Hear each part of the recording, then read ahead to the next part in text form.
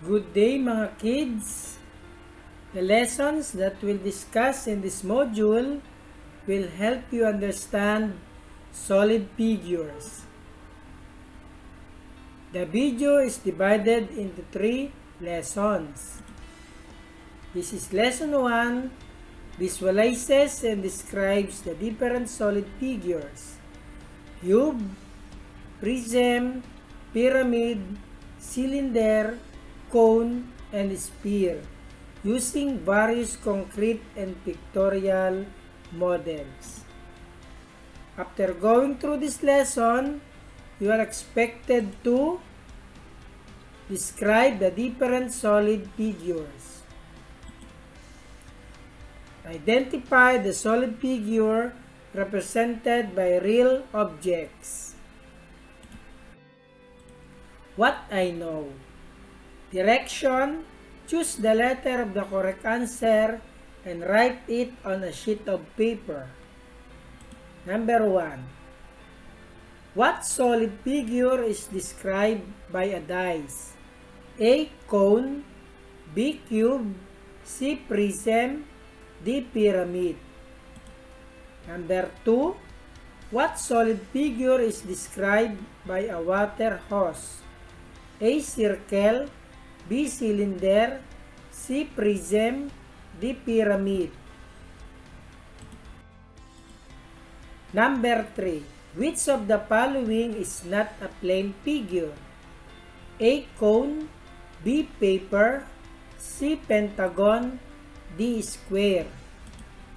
Number 4. Which is not a solid figure? A. Cube, B. Cylinder, C. Prism, D. Rectangle. Number 5. These are the 3 dimensions a solid figure except 1. A. Width, B. Height, C. Length, D. Width. Number 6. It is also the side of a solid figure. A. Depth, B. Face, C. Front, D. Height. Number 7. It is where the edges of a solid meet. A. Base, B. Face, C. Length, D. Vertex. Number 8.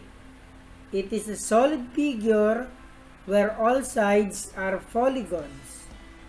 A. Patterns, B. Pentagon, C. Plane, D. Polyhedrons. Number 9. How many lateral faces does a cube have? A. 8, B. 4, C. 6, D. None. And number 10.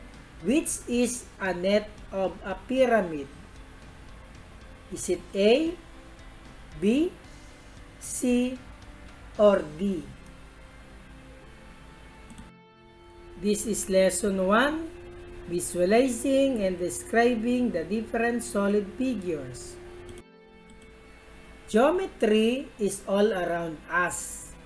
Anything with physical characteristics is geometrically formed. Geometry is a branch of mathematics that studies the sizes, shapes, positions, angles, and dimension of things. The concept we will be learning will increase our knowledge about geometry. This lesson deals mainly on visualizing and describing solid figures. A polygon is a simple closed figure formed by union of line segments. The line segments forming a polygon are called sides. The point where two sides meet is called vertex.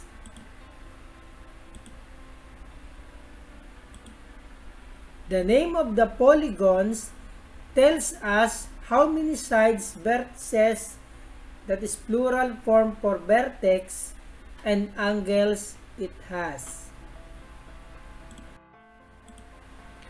A regular polygon has all sides equal in length and all the angles are of equal measures. While irregular polygons can have sides of any length and angles can be of any measure. Direction. Draw its prescribed polygon on a sheet of paper. Number 1, square. Pwede kayong gumawa ng kahit anong laki ng square. Ito ay halimbawa lamang. Number 2, pentagon. Ang pentagon ay merong 5 sides. Sa pagkakataong ito, ang number 3, heptagon, number 4, octagon, at number 5, decagon, ay kayo naman ang gagawa. Directions. Name each polygon. Put your answers on a sheet of paper. Number 1, that is quadrilateral. Ang quadrilateral ay merong 4 sides. Number 7, number 8, number 9, number 10 ay kayo naman ang magsasagot. Andrew is helping her mother clean the kitchen cabinet. While rearranging the food display in the cabinet, he noticed that the containers have different shapes. There are sardines, corned beef, and tuna in cans, and condiments in bottles. There are also milk in boxes, boxes of toothpaste, and bar of soaps. Can you tell what shapes do these objects have? All the things that we see inside and outside our houses come in different shapes. Canned goods like sardines are cylindrical in shape. The box of milk, box of toothpaste, and bar of soap come in the shape of a rectangular prism. The eyes on the freezer are cube in shape. The balls we use for playing and the coconut fruits on the tree are spherical in shapes. The tent we use for camping may come in the shape of a rectangular prism or a pyramid. These figures are called solid figures. Solid figures are figures that have 3 dimensions such as length, width, and height. How do we describe a solid figure? Let us look at the characteristics of the different solid figures.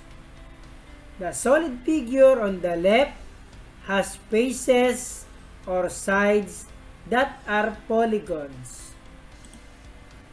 These faces meet at edges which are line segments. Each endpoint of an edge is called a vertex. Letter A, cube. Cube is a solid figure with 6 congruent faces. It has 6 faces.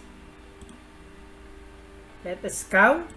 1, 2, 3, 4, 5 the front view, and 6 the back view. 12 edges. Let us count. 1, 2, 3, 4, 5, 6, 7, 8, 9, 10, 11, and 12. And 8 vertices. Let us count. 1, 2, 3, 4, 5, 6, 7, 8. 8 vertices.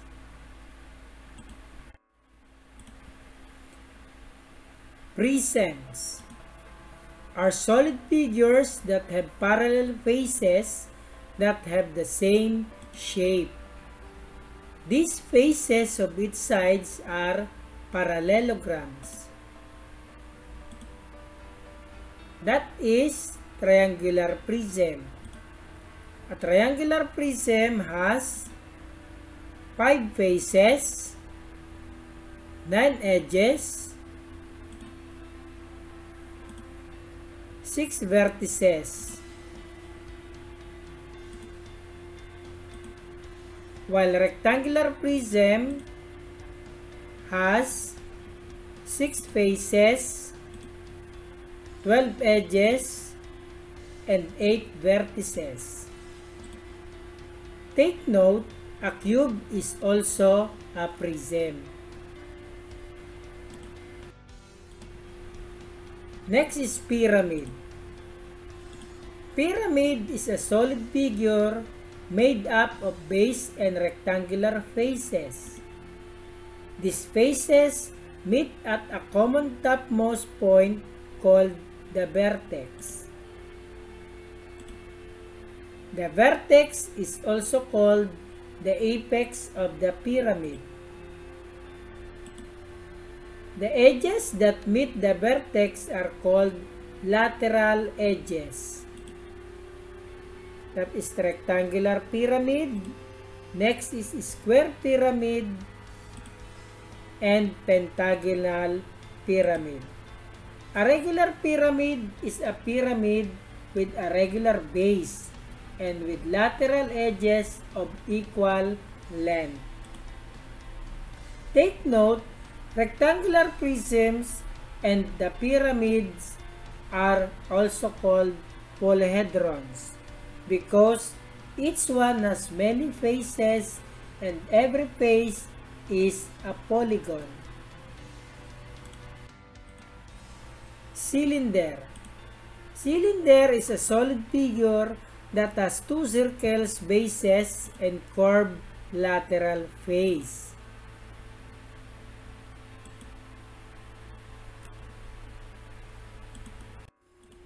Next is cone. Cone, a solid figure that has circular flat base and a curved face pointed towards the top. The pointed top end of the cone is called the apex.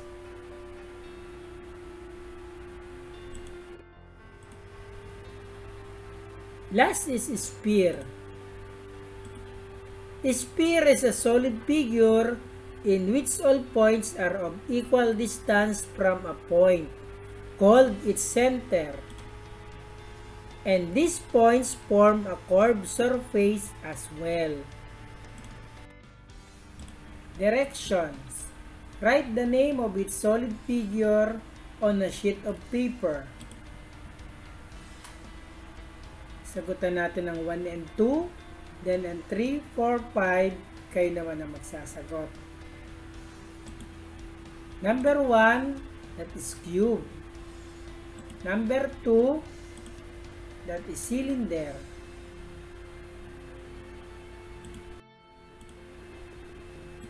For number 6 to 10, sasagutan natin ang 6 and 7, then 8, 9, and 10, kayo naman.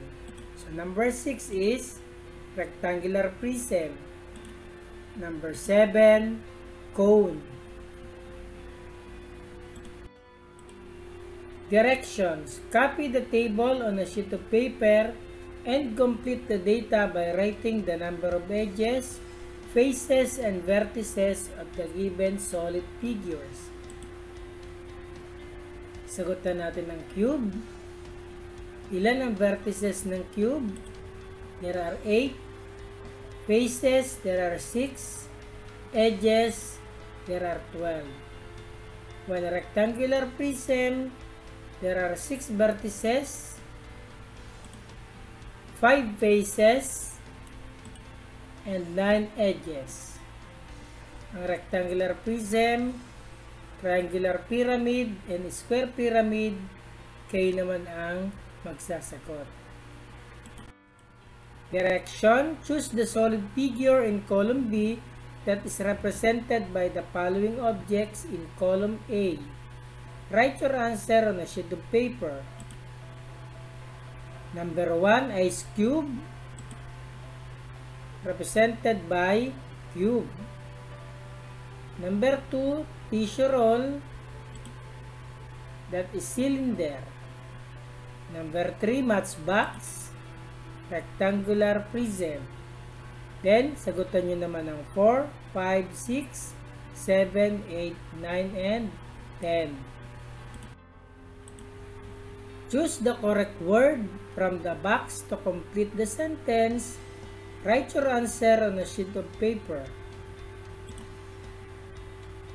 Choices are apex, chord, cylinder, edge, length, polyhedron, solid figure, sphere, triangular, and vertex.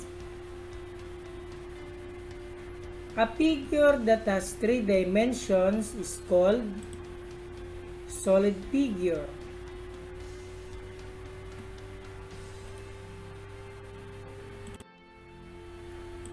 And the last, the endpoint of an edge is called vertex.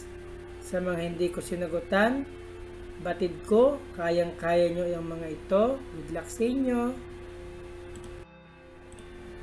Directions. Write true if the statement is correct and false if it is not correct.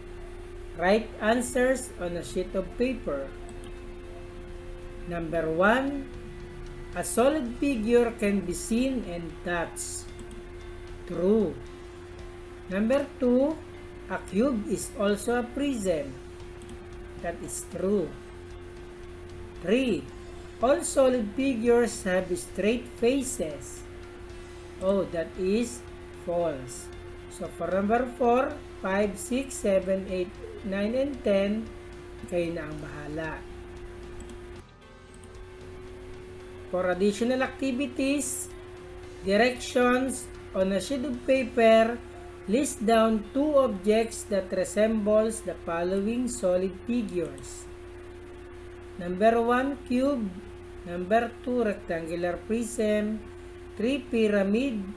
4, cone. 5, cylinder. And 6, sphere. Maraming salamat sa inyong panonood. Hanggang sa muli, samahan niyo ako sa mga susunod pang mga videos. Huwag kakalimot na mag-subscribe. Pwede kayong mag-comments, mag-like, at i-share ang ating mga videos. Hanggang sa muli, paalam!